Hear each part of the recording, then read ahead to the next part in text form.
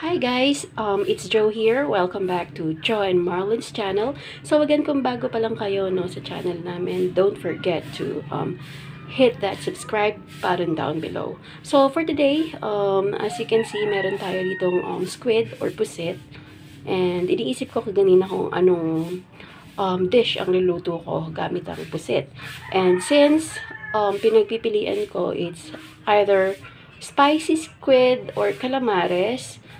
Nagwagi yung calamares kasi ayaw naman ng mga bata ng spicy squid. So, mas preferred nila yung piniprito or fried squid. So, lilinisin ko lang muna to, babalatan, and then i-slice, and then magluto na tayo.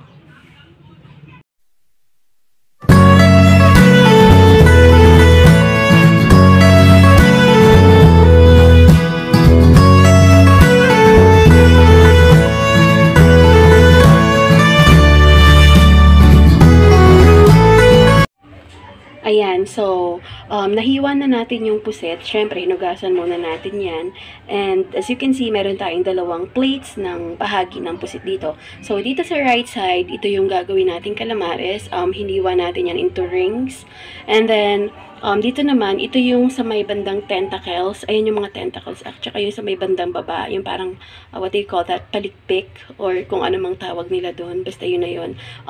Gagawin natin dito, iniisip ko baka magluto na lang ako ng buttered squid. Or spicy squid. Bahala na. So, abangan nyo na lang sa video. So, tara na. Magluto na tayo.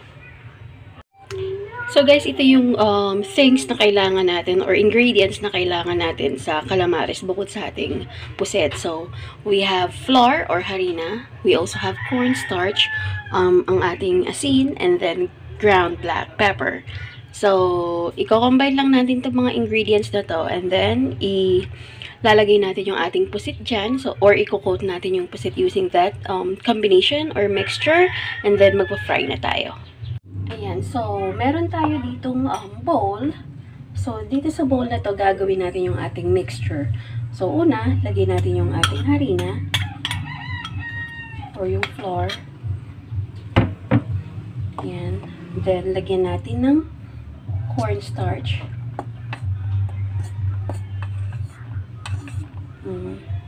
So, yung cornstarch nakaka-add ng crispiness or para mas maging crispy or malutong yung calamares natin, no? And, nga pala, guys, dun sa pusit natin, nilagyan ko rin siya ng konting cornstarch para mas maging crispy siya pag naluto na or mas maging malutong. Yan. And at the same time, syempre, malambot. So, after nyan, add lang natin yung asin. And then, yung paminta. Tapos, halu-haluin lang natin yan hanggang sa combine na yung mga ingredients.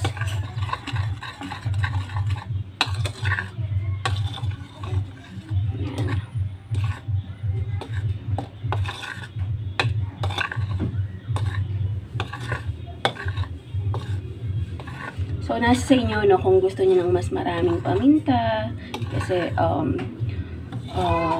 mas pepper yung gusto niyo lasa. Pero since, mga bagets ang kakain, kaya, dapat saktong paminta lang or pepper.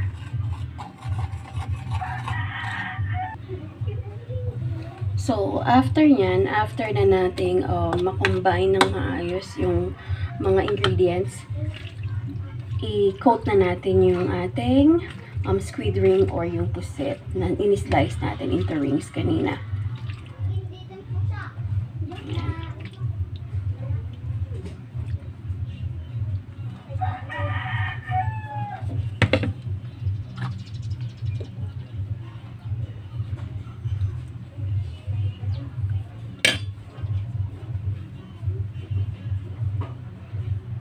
Tapos lagay muna natin siya sa separate plate. Dust natin or tanggalin natin yung excess flour bago natin ilagay sa ating kumukulong mantika. Yan.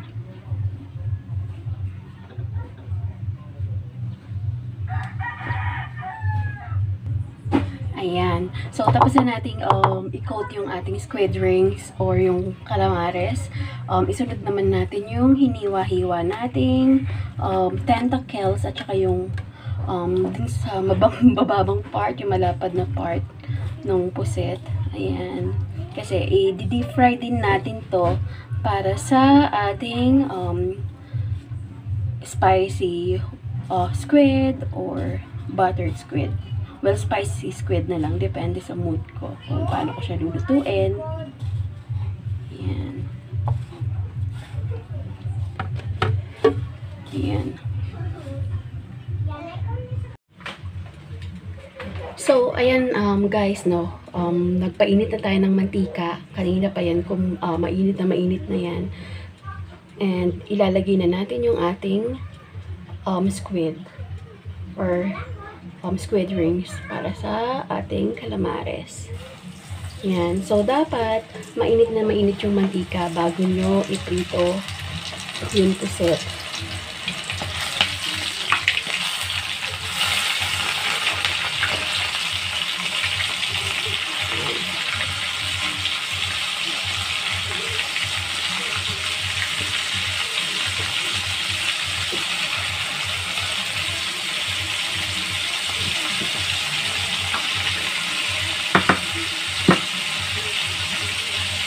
So, sa pagluluto ng calamares, dapat 1 minute lang ang pag-fry natin dito para hindi mawala yung tenderness yet crispy ang ating calamares.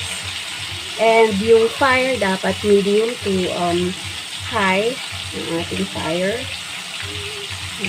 Flip lang natin.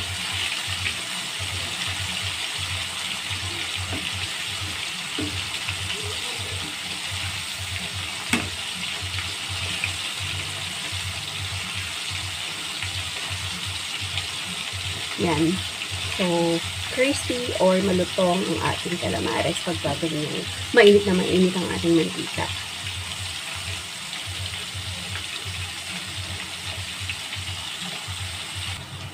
Ayan.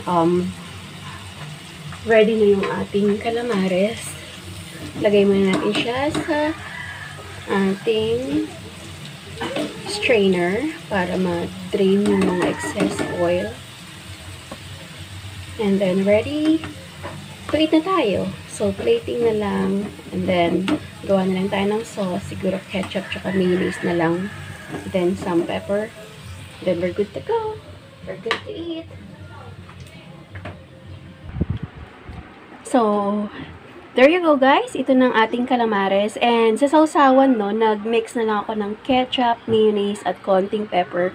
Since mga bagets naman ang kakain. And para sa mga parents or sa ating mga what do you call us oldies but goodies, pwedeng kung gusto nyo suka. Ayan. So, napakalutong ng ating calamares.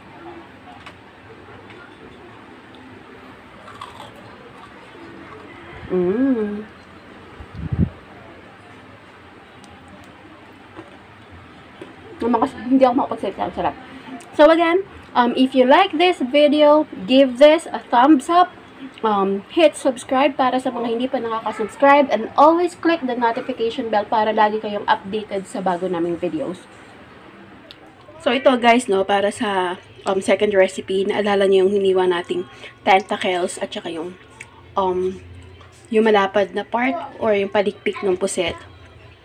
Lulutuin na natin yun. I-deep fry ko rin muna yun, and then gagawin ko siyang spicy squid or crispy spicy squid. So, these are the additional ingredients. So, meron tayo ditong oyster sauce. Syempre, yung margarine or butter. Pwede kayo mag-butter or margarine. Depende sa preference niyo. So, green chili. We have some onions here chopped into cubes. And then, yung ating red na sili or yung siling labuyo. So, tara na. Luto na tayo para sa ating second recipe for today's lunch. So, ito, no, guys, no, yung mantika na ginamit natin para iluto yung ating calamares or iprito yung calamares natin. So, dito rin natin ipiprito yung tentacles na hiniwa natin at saka yung palikpik ng puset. So, lagay na natin.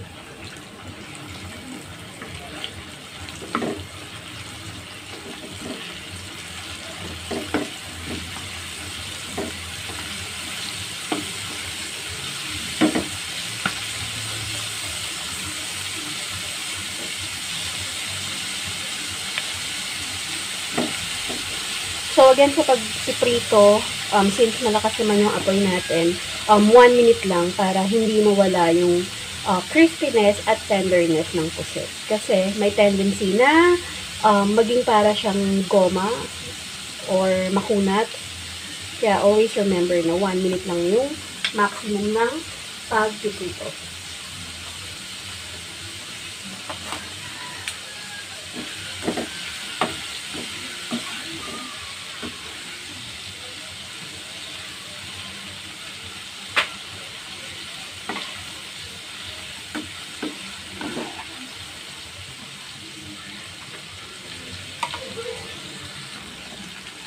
Ayan, so, luto na yan. Hanguin na muna natin. Tapos, drain na ulit muna natin yan.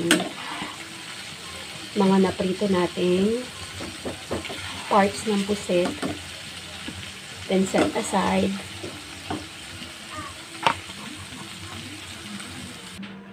So, yan. Luto na yung ating, or naiprito na natin yung parts ng pusit.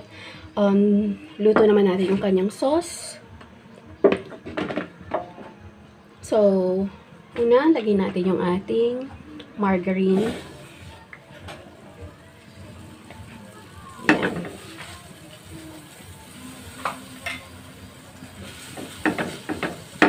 Tunawin lang natin sa ating kawali.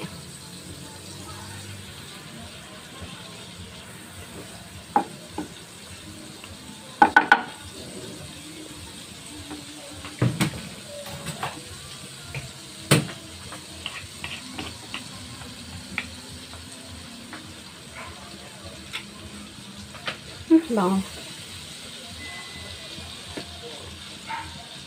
Tapos, isunod natin ang ating sibuyas.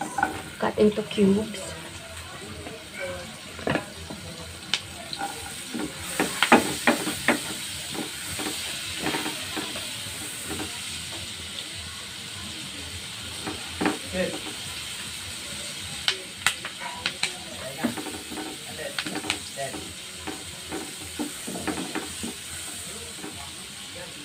And then, let's add yung green chili at ang ating red chili or siling labuyo.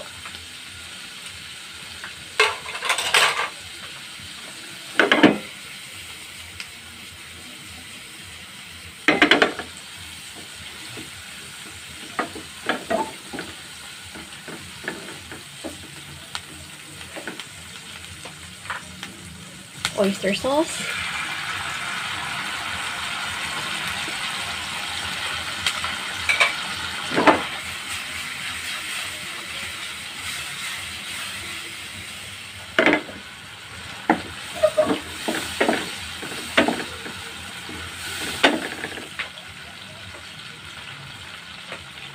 Then, yung squid parts. Actually, para siyang sisig, no?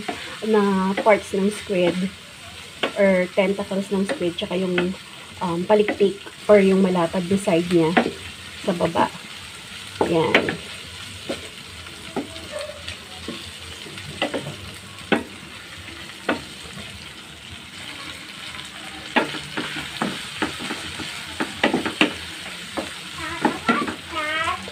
Stir fry chili squid. Do you wanna eat this? Is it so sarap? Yes, it's masarap. Pero it's maanghang.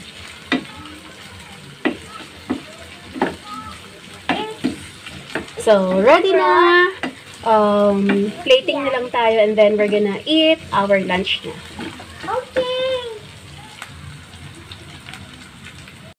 Ayan. So, ito na ang ating spicy stir-fry squid. Yan. So, kain na tayo. Mapaparami tayo ng kanin nito. So, only rice tayo today.